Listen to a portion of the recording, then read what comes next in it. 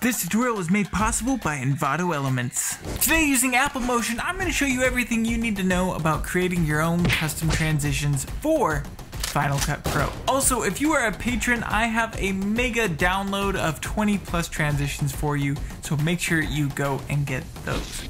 First things first, open up Apple Motion. If you don't get the project browser, you can push Command, Option, and N. From there, we're going to select the Final Cut transition, and I'm actually going to put this at 1.5 seconds. From there, you can select whatever frame rate you like, and Final Cut Pro will automatically adjust accordingly to your project, but I like to set it to the frame rate that I typically work in most, just so I get a good idea of how the transition is panning out. So I'm going to go ahead and select 23.98. Then from there, I'm going to push Open. So the basics of creating a transition in Apple Motion is that you've got transition A, which represents your first clip, then transition B, which represents the second clip. So however you want to morph transition A over into transition B is totally up to you, so it gives you so much flexibility in how you want to create these transitions. To create the most basic transition, a fade transition, what I would do is select transition B, go to the beginning and push I so that it extends out transition B for the full length of this clip.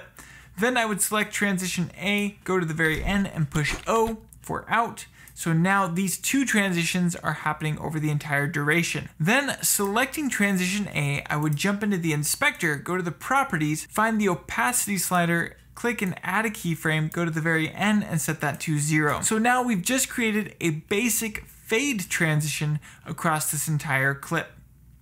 So that is the very basics of creating a transition. Now again, it's totally up to you how you want to get from transition A over to transition B.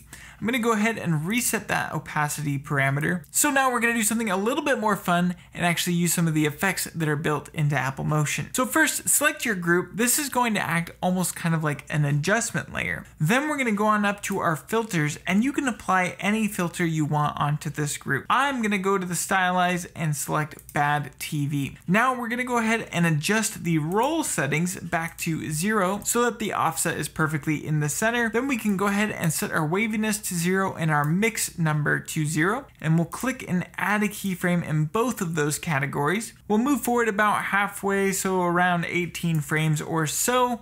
And then we'll go ahead and drag the waviness all the way up and the mix all the way up. So we now have this animation of the TV coming in just like so. So then from there we could go to the very end and set the waviness back down to 0 along with the mix slider.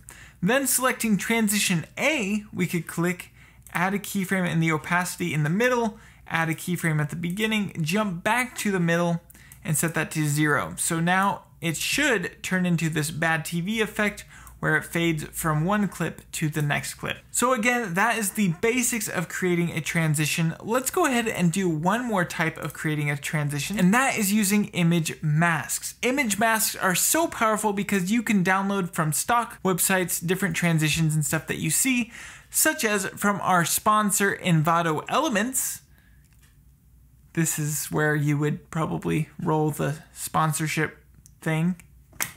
Envato Elements is changing the game with their incredible subscription service. They offer unlimited access to over 55 million assets. I don't know if you realize how large of a number that is. It is ginormous. They offer fonts, photos, stock footage, music, sound effects, WordPress themes, Final Cut Pro, and Motion 5 templates. They offer a super simple license, and your license still counts even after your subscription has ended. If you follow the link in the description, you will get 50% off when selecting the annual subscription. Do yourself a favor, my friends, level up your video editing library and get Envato Elements today.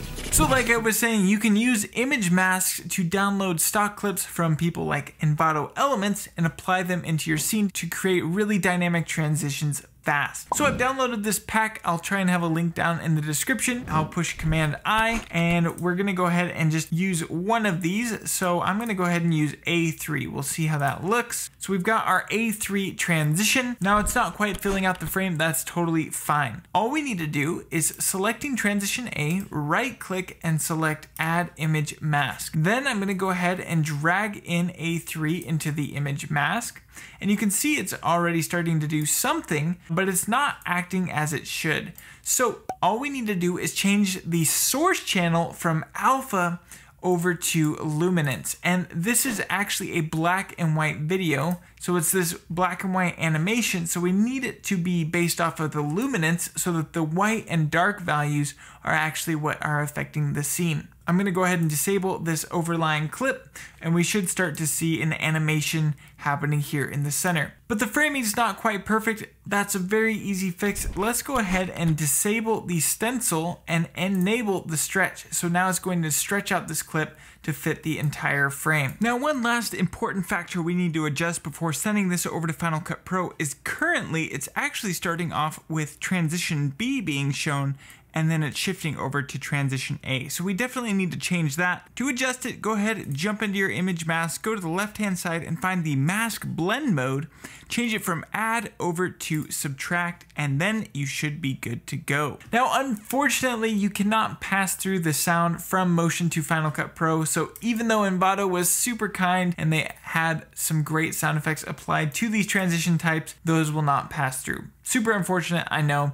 Maybe someday Apple will add in that functionality. That being said, now that we have this great animation happening, all we need to do is push Command S to save it, and we can just call this the paper tear transition, or whatever you want to call it. Then we can jump on over into our categories and set this into whatever category we like. I'll go ahead and throw it in the Final Cut Pro, and we'll push publish. So now if we jump over into Final Cut Pro, we can see the paper tear transition pops right up here if you're in the proper category, and I'll go ahead and drag that onto my timeline, and just like that we have this great transition happening within our scene. And if you want to extend out the length of this transition, you can easily do that. So you can see how it dynamically adjusts the timing on this transition. That is how you create your own custom transitions using Apple Motion. Again, if you're a patron, I've got a great download for you with tons of transitions that you can use right now. Make sure you check out Envato Elements. They have so many elements for you to use. And with that being said, my name is Dylan Bates, the Final Cut Pro, and I cannot wait to see you in the next one.